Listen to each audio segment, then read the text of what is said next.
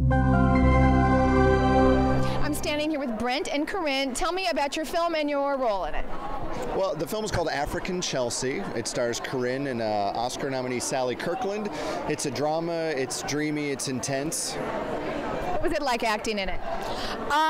It was great. It was so much fun to, act with Sally Kirkland. Yeah. It'd be interesting. It was a really fun experience.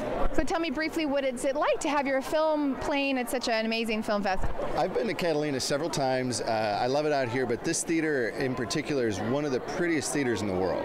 It's just, I'm so happy to have it screening here. It's with a great feature tomorrow called Bag of Hammers. So just really happy to have it out here. Well, thank you guys for being a part of this. Congratulations and enjoy yourself. Thank you.